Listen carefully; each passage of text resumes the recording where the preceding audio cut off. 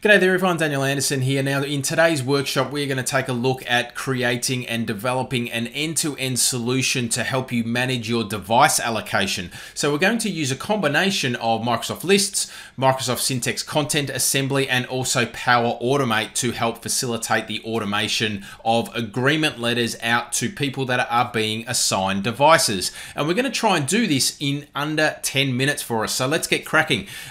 We are going to first of all set the scene. I am logged in as Megan here, and we've got a site that we're going to work in. We've got three items in this site. We've got the asset assignments Microsoft list. We've got a document library that's storing our master templates here, and one of those is a device agreement template. And then we've got a document library that is going to store the actual agreement letters that have been sent out. They're going to get stored in there.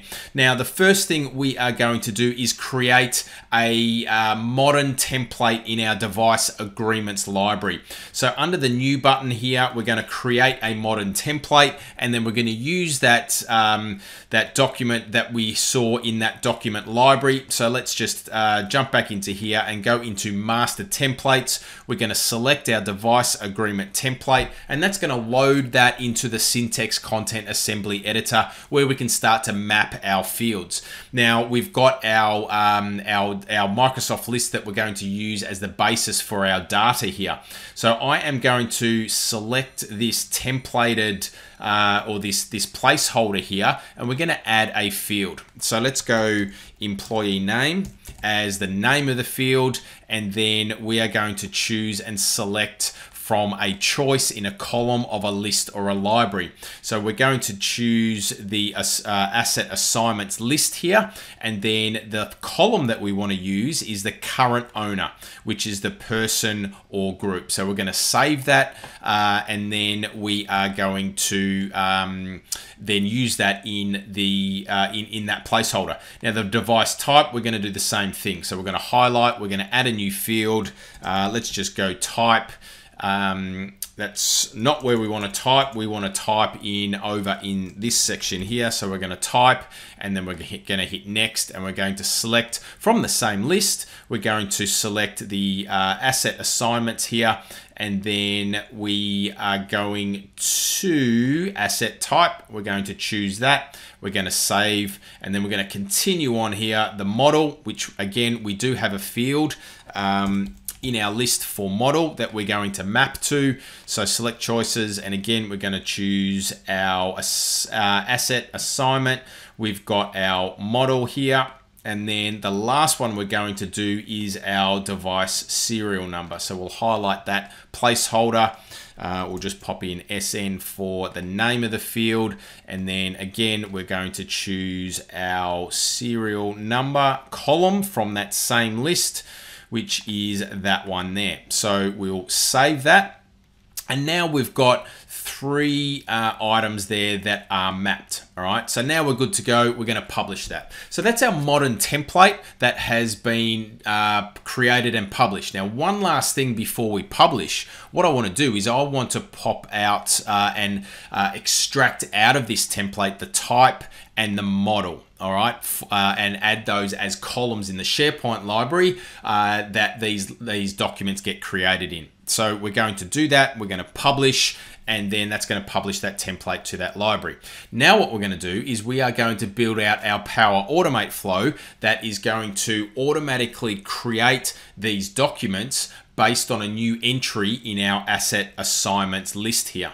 So we'll jump into Power Automate, and we will open up a new tab, and then we'll jump in and we'll create a brand new Power Automate flow that will trigger on item creation in that asset list.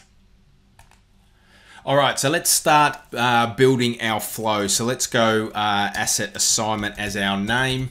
and then when an item is created is the trigger that we are going to use. So we'll create that. We then need to select our site and our list that we need to monitor for new items. So once that loads into the editor here, we'll pick our site address, which is the Content Assembly Workshop, top one there, and our list is our asset assignments. So we're good to go. When an item is created, that's what we want to do here. Now, a new step is I want to get the information from the newly created item. So I'm going to choose the get item action under the SharePoint connector, and then we're going to get the details of that newly created item. So again, we'll pass in the site address, the list name, and we're going to pass in the ID that we get from the previous trigger up above there. So now we're good to go. Now what we want to do is use the generate document using Microsoft Syntex Preview, and we're going to then, again, we're going to pass in the Content Assembly site, the document library that we want to create these in, which is the device agreements, the document template, which is the device agreement template, the folder where we're just going to create it in the root. Now the file name here, I'm going to use and create a dynamic option here. So I am going to choose the owner display name and also the device type. All right, so the asset type value is what I'm going to create the file name as. Now the employee name is going to be the display name of the current owner. So the current owner the current owner display name. The type, we are going to choose again a dynamic value, which is asset type. Now the model, which is model there, and then the serial number, which we do have as a value here, is going to be there like so. Now the next part, actually, let's just double check the type. So we'll pop in here, we'll go type. Now we actually want the asset type, so not the asset type value. So let's go asset type there, and we should be now good to go. So what I'm going to do is I'm going to save that. Once that's saved, let's give this a test. All right, so we are now ready to test. So we'll click the test button and we will select manual for this test. So we'll just wait for that to kick off in Power Automate. Then we'll jump back into the SharePoint site and then we will create a new item. So that's sitting there ready to go. So let's go to asset assignments and go new asset assignment. Let's upload a device photo here. So let's just go for our Surface laptop. Let's go give this a tag of this. We'll go status is reserved. Manufacturer can be Microsoft. So we'll just fill this out here so that we've got all of our information, and it's a laptop. We'll go space gray. Let's go these numbers. We won't worry about purchase dates or anything like that. Now the current owner can be Alex. Previous owner was Nesta. This isn't coming through in the template, only the current owner is. And then let's hit save. So that's now adding a new item to our assets assignment list there. So here's our item that we can now track and keep on top of. Now let's just jump back to our flow and we will have a look and see how things are going in here. So we've triggered off, we've got the item, and let's click open, and we've got a green tick here. So everything looks good. So let's jump into our device agreements. And let's just give this a bit of a refresh. Let's pull our document here so you can see we've got this document. It's concatenated the name for us. Let's open up the document, make sure we've got the right information in here. So we've got Alex in here, but you can see what we've got here is we've got a little bit of an issue with our data that's being passed in with our device type. So let's go back and have a look and see what the issue is with this particular field. So I'm going to go back into, let's just double check the Let's edit the Power Automate flow and let's double check this. So it was the device type, which is asset type. So we need to use the asset type value in this type text box here. So we're just going to change this to asset type value. Let's now save this and give this another test. So it's just saving. And now we'll hit the test button and then we'll use a previously triggered event. So let's just test it on one of those. It's now running. So now what we should see is we've got some green ticks happening here. Let's jump back into the document library, which is the device agreements.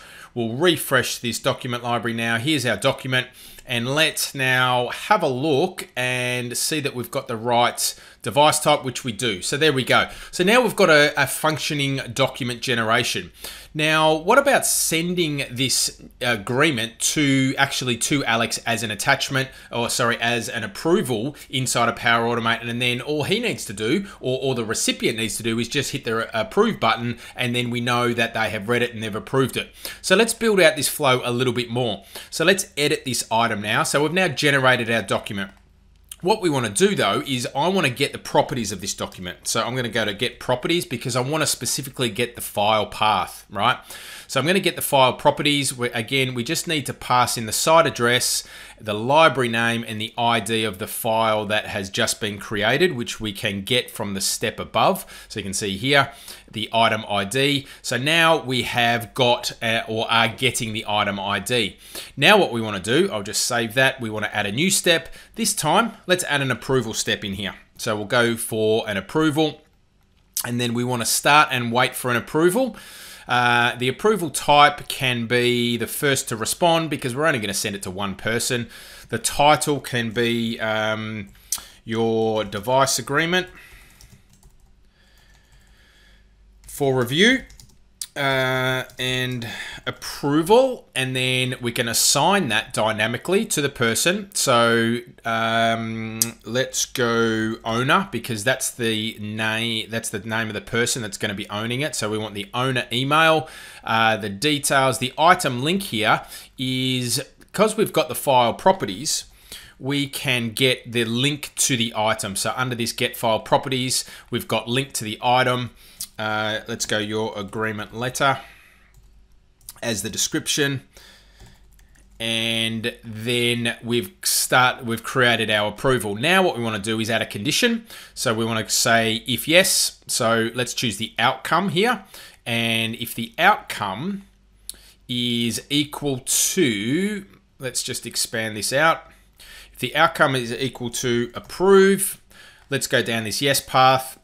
Let's then send an email back to the person that created this item in the first place.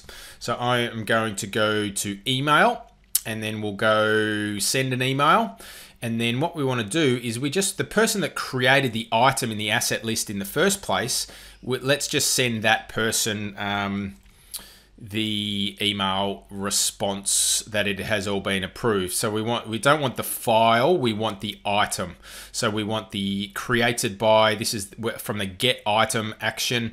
We want the created by subject. Let's go device agreements approved, and let's just pass in the owner. So we want the owner display name. All approved for, again, let's just pass in the owner display name, and we might go for device type, or let's go model. Let's just pop in model there. All right, so let's save this. All right, so now we're saving, and let's test this one more time. All right, so now I'm just going to jump back into the library. I'm going to delete this document here. We're going to use the same value, the same item in the list. All right, so that's already still sitting there. But now what we're going to do is we are going to trigger this, and what should happen now is an approval process should happen for Alex. So I'll just grab Alex's email over here, and what we will have is in a minute, once this kicks off, is we will have an approval notification inside of Alex's inbox. So it's just getting the file properties. It's now starting the approval.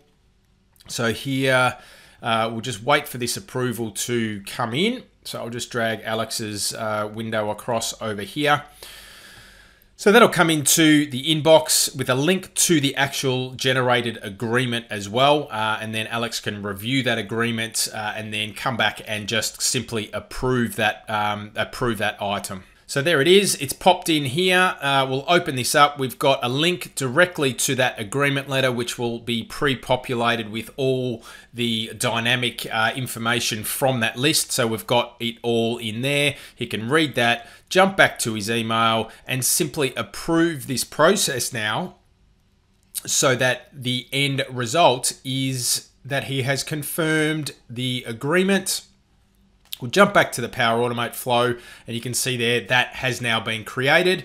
Now I'm logged in as Megan, so what Megan's now going to get is an approval email here. And here we go, device approved, Alex, and here is the body of the email. So there we have it, a little simple end-to-end process that we can trigger on item creation to generate a document, in our case a device agreement document, send that to the person that is actually receiving the device. They can review it, approve it, and then that whole process is finished. Obviously, you can take that and expand it and tailor it to your needs as well, but it does give you the basis of a nice, simple end-to-end process. Thanks for watching. See you in the next episode.